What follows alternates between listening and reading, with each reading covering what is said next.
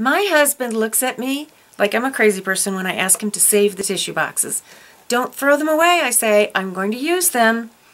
One eyebrow raised. But I have really good reasons to save tissue boxes. This is a foiled Halloween tissue box, and the cardboard is wonderful. And I'm wearing one of those reasons right now.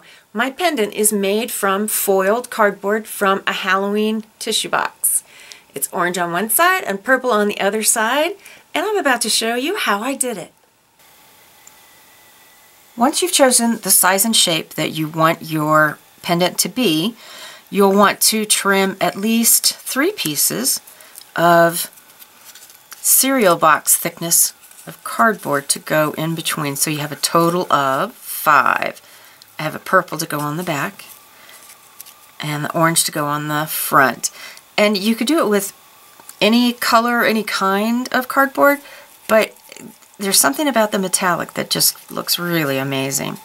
So your next step then is to glue. Leave the front for last, because as soon as you get a little glue on there, that's hard to get off. Here's one that's completely dry. I have some colorful stripes on the back of it. I really like it. Now, I want to smooth the edges. These are kind of uneven. I wasn't as careful when I put them together. So I'm using a medium grit sand sponge.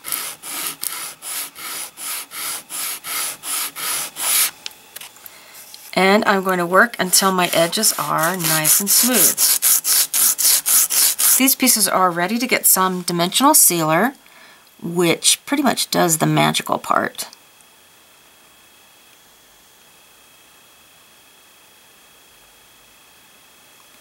Carefully go right out to the edges. Carefully go around the holes.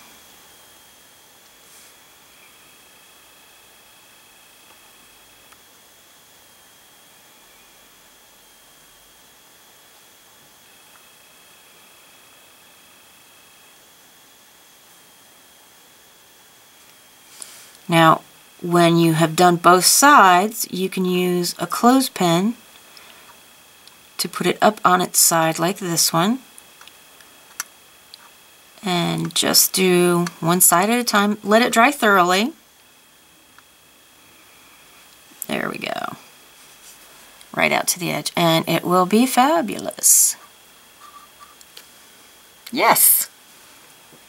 The dimensional sealer is absolutely what makes it look magical.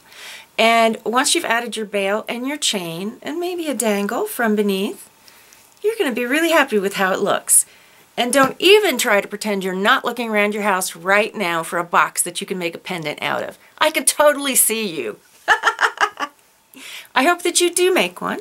I hope that if you do, you'll send me a high-resolution photo and a story about how you enjoyed it, and I will put it on our website. Stay crafty, my friends.